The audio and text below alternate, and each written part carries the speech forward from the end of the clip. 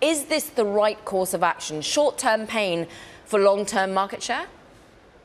Well, I think it absolutely is. I mean, look at this. Solid Q1 results, record deliveries, sold 423,000 units, on a way to doing 1.9 to 2 million units this year. That's stunning. 23.3 billion in revenues, slightly above forecast. Net profit 2.5 billion for the 15th consecutive profitable quarter. Share price up 51% for the year.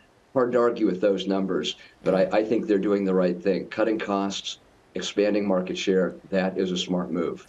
I mean, as you say, revenue is rising. It rose 24%. But you say it's hard to argue, but investors are arguing. They're cutting the overall market capitalization of this company on the day pretty hard. What do you think investors got wrong? Did they just get too ambitious in the short term?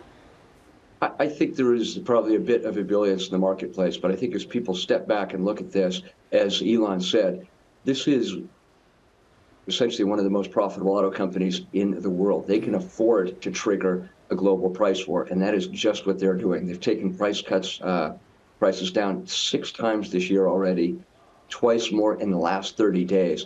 That's stunning, but they can afford to do it. Others can't. What's interesting here, and people need to understand, they say, is there a demand issue? Absolutely not. The entire world is going all electric. Customers bought 10 million electric vehicles last year. They're projected to be at 20 million vehicles a year within just 3 years. So there's not going to be a shortage of demand. Elon, I think, is smart. He's buying market share when he can, and I think that move's going to pay off. I mean, it's worth reiterating, yeah, operating margin is down, but it's still above 11%. You look at GM's, that's just 6.6%. You look at Ford's, that's just 4%. Is there any concern around Elon and his navigation of this company at the moment? He's meant to be giving us the Cybertruck production pretty soon, but he is still kind of distracted, it feels like, with what's going on with Twitter, and he's also got a space company that is running and making big strides on. Well, look, who knows how distracted he is. Just looking at the numbers, you've got to be pleased with a car company that's going from 1.31 million in vehicle sales last year to 1.9 or 2 million this year. Factually, they're just growing faster than anybody else out there. Second, because Tesla has been smarter and executed better on the profitability issue because of 3 things. First, to bring battery production in-house, that lowers costs. Second, the clear leader in what's called OTA software. They're miles ahead of anybody else on that.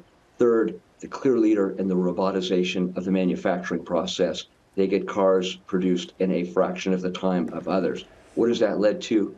2x the gross margins of Volkswagen, 3x the gross margins of Toyota, almost 5x the gross margins of Ford. Now, those numbers will come down a little bit, but as long as he can expand the Tesla name, I think Tesla's going to be looking awfully good. I think he's making a move that may hurt him a little bit for the short term, but it's going to pay big dividends for the long term. Steve, you talk about how demand is not the issue here. I just want to bring in another viewpoint from a key senior equity strategist at Federated Hermes. That's one Linda Dissel. Just have a listen to what she had to say. As we know, in these last couple of years with COVID, first you couldn't find a car, and then there were too many cars. You know, there was a glut of used cars, et cetera. And so now we have Tesla basically saying, we'll sacrifice margins in the name of using this factory space that we have. So as long as the consumer still has money, then yeah, that's a blessing. That's a piece of disinflation. And they'll probably take them up on it too. Anything, Steve, would make you second guess that the consumer has money? Not at all. Look, I generally agree with what she said, but what you've got to remember here is when Tesla first brought out the Model 3, for example, all out the door, it was about a $60,000 car.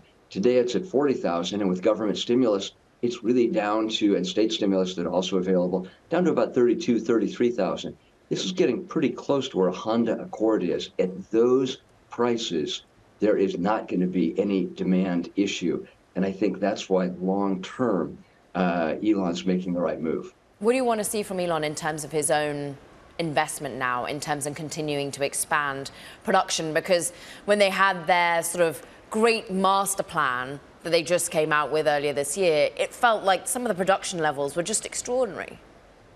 Well, they are extraordinary. And you've got to look at most of the other competitors, GM, Ford, they have 1 or 2 EV plants up and running. Tesla already has 4 gigafactories. a new one in Monterey coming, which will be up literally in less than 12 months, new battery plants in Shanghai, and Lathrop already online. So Tesla, simply put, is just moving faster than others, and you got to give them credit for that. Just look at the numbers at comparison. In the honorable mention category, Ford announced 10,000 EV unit sales compared to 423,000 for Tesla. General Motors at 20,000. They're not catching up. They're falling further behind. The fascinating news, if we step back and look at it, is the major competitors to Tesla are two Chinese companies, BYD and SAIC. This is a global changing of the guard. And I think investors should look back and see really three things. First, Tesla is extending their lead. Second, the Chinese are coming quickly. And third, a lot of these smaller firms, Canoo and Fisker and so on that have come, Lordstown, they're just going to have a hard time making the cut. Yeah. And I think Elon is pressing consolidation in the industry, and I think he's going to be the winner when all is said and done. Steve, I just want to drill in on that really interesting point about China. We know that actually some Chinese demand has been frustrated by the price cuts, but the Chinese investment is there. We know commitment to Shanghai, for example, not only with car production, but battery production. Are you worried about geopolitics here? We just hear that President Biden will unveil China investment curbs before the G7 summit. He doesn't want U.S. companies like Tesla investing in China. Yep. Well, look, there's a tale of two cities here. On the upside, China is the world's largest auto market, and Tesla has moved quickly, put a manufacturing facility there, and Tesla is killing it in China. The flip side of that curve is if there's ever a real estrangement, a geopolitical crisis, and anything like what happened in the Ukraine, where Russia nationalized a lot of our companies, Tesla would be in a world of hurt because 40% of their capacity comes from China today. But in the meantime, if you want to win in the auto industry, you got to be playing in China. It is the largest market in the world. 7 of the top 10 biggest selling EVs are Chinese names. So right now, Tesla has played the game well. And I think if you're Elon Musk, you have to be going to bed every night praying that the Cold War with China doesn't get worse. Right now, he's looking awfully smart. We'll see.